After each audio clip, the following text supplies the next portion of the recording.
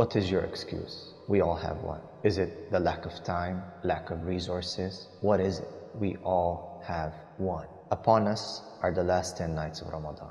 Now, we all know what we have to do. We are all going to receive the WhatsApp messages and the Instagram posts and the Facebook lectures and the YouTube videos. We have information, we have the theory every year. We're in the same place and we're being reminded. Jazakumullah khair. The mashayikh are doing their work and their jobs, their responsibilities to share the knowledge. We have the knowledge. You have the knowledge. You know what you have to do. You have been here last year and the year before this. So why no change? Why do we let these last 10 nights go by just like that? In them is a night that is better than 1,000 nights. Laylatul Qadri khayrun min alf shahr. So why do we miss it? Why do we lose it? Why do we become losers? We have the arrows, the Quran, the Sunnah, but we miss the target. We miss the target.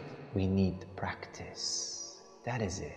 I tell you what the problem is. The problem is we don't have discipline. Islam equals discipline. The prayer, the fasting. We know it's a system, a way of life, a disciplined way of life. But the problem is that most of us lack that discipline. We don't have it. And hence every year, just remember last year, you were at the same moment, at the same junction. Should I not? Should I stay up a bit more? Should I not? Should I read a little bit more? Should I not? And then that little voice in your mind tells you what? I'm tired.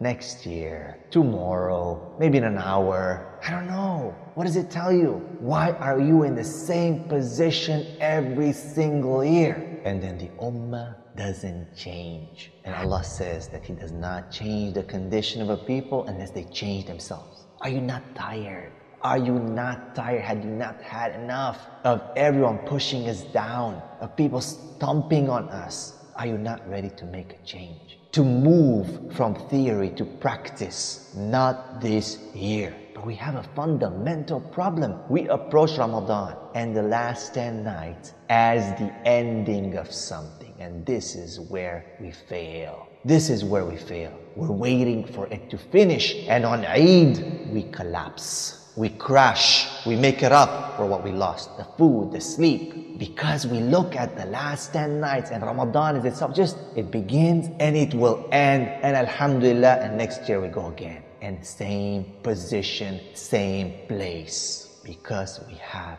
no discipline. We have no desire and hunger for action, for changing our condition. One of the scholars said that the racehorse pushes hard on the last 100 meters. But you see guys, the racehorse doesn't collapse once it crosses the finish line. It takes its victory lap and it's ready for more races. We collapse. We collapse. So I ask you again, what is your excuse? Are you not tired? This ummah needs you. It needs a new you. Make this Ramadan, these last 10 nights, as the beginning for next year. It's the beginning. This Ramadan was a training camp for you. So you can work for the next year to bring benefit to this ummah, to change the condition of the Muslims. You have it in you. You have something. You have greatness in you. Remember, Allah has destined you to be His representative on this earth. Means He's destined you for greatness. Are you going to take it? Are you going to man up? Are you going to woman up to this? To your promise, the amana that you have taken upon yourself. Islam is not just about praying and fasting. It's not just about you. It is about a greater thing. It is about representing Allah. It is about the ummah. It is about bringing justice and light to this world. But where's your part in this? You can't do it. Why? The excuses? Why? The whispers in your mind? The thoughts that tell you that you can't do it? You know, if there's no enemy within,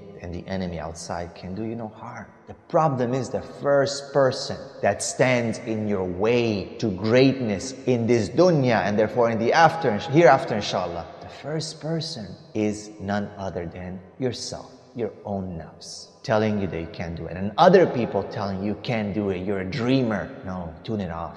Turn it off. No, you don't listen to that. You need to shape your own opinion of yourself. You don't listen to what other people say about you negatively. You care only about what your Lord thinks about you. Brothers and sisters, we need to be motivated. We need to push. We need to push. The question is, when? When are you going to do it? When are you going to stand up and claim it? Because it's yours. Gotta take it. There are two types of people in this world. The analogy of the lion and the gazelle. Every morning in the savannah, in the safari, a lion wakes up and a gazelle wakes up. Every morning, the lion chases something. It goes after what it wants. And the gazelle runs away from something. The lion chases it. It wants it. The gazelle runs away. It wants safety, wants security, wants to relax, wants to eat, to move around. Both of them are running. Both of them want to have a life.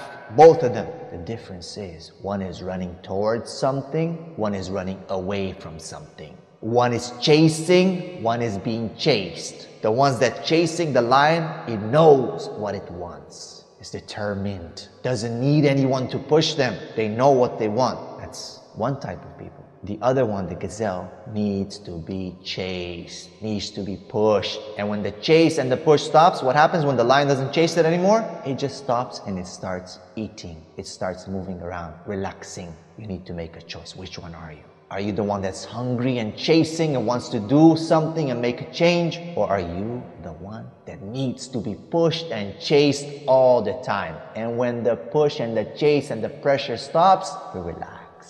And you're looking for that safety, you're looking for that just month-to-month paycheck, just that year-to-year, same thing, but never making a very hungry decision, a determined decision. For the sake of Allah, of course, with sincerity, but you have to be hungry the same way Khalid ibn Walid was hungry, the same way Abdullah ibn Zubair was hungry, the same way the Sahaba were. Where are we? Where are you? This is the question. These last 10 nights. Are you going to make it as the end of Ramadan? Or are you going to make it as the beginning of a new year, a new you? The choice is yours.